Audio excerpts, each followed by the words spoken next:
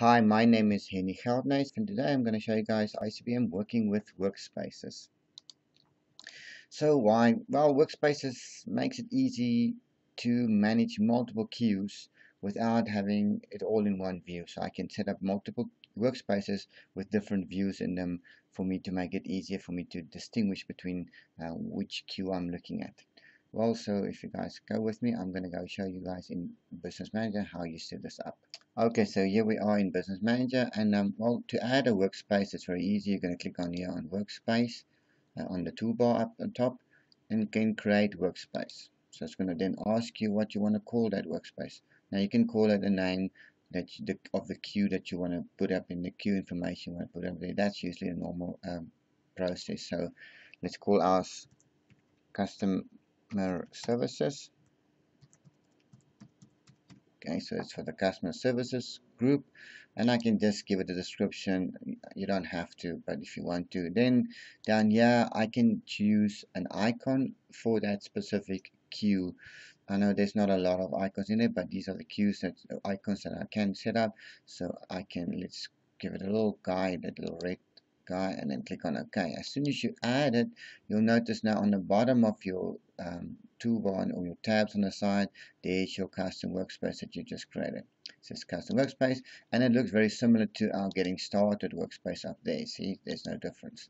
Now, of course, in here I can now go ahead and set up my views that I want to set up for my supervisor environment, and go through all the views and set up my queues for every. I'm just going to click on just a few things just to show you guys, not specific to whatever.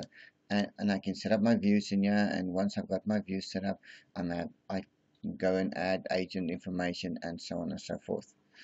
And let's say now I want a second workspace. I can create a second workspace and call this one just I don't know, sales, and give sales its own little icon, little green guy. Click on OK. Now I have sales done here, and again of course I'm going to set up sales information views in here and all of that. So now I have my two different work groups, workspaces that I can look at different queues in.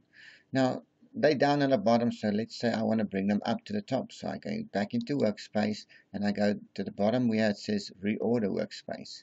Click on this. It's going to show me all the little tabs on the side here, and of course now I can get down to mine and I can move it, let's say, to the top, and I want to say also sales up to the top just underneath that one, and click on OK now. And notice now my two little new workspaces are right on the top of my page, so it's easy for me to get to them.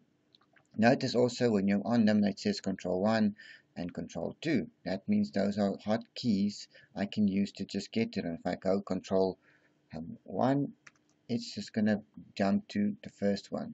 And if I go Control 2, it's going to go and take me to that one. So I've got quick keys I can actually use.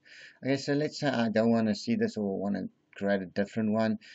To delete a workspace, again you have to be on the workspace that you want to delete. Click like this, so you notice this one is selected. I'm going to click on workspace, and then I can click on edit or delete workspace. Once I do that, it says are you sure.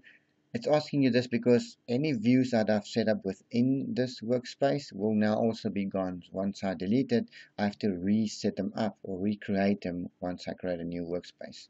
So yes, I'm sure, bye-bye workspace. I can also go into Workspaces and edit Workspace. So it's going to come back to this environment where I can change the icon or rename it or give it some other name.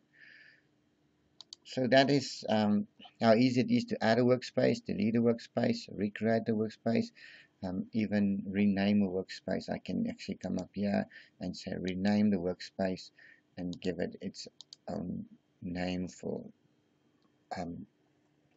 customer services, so I know that this is customer service I'm looking at. So guys, that's it, how to add a workspace, how to rename it. It's very simple. So stick around for some more just in that time videos, and I'll see you on the next one. Bye bye.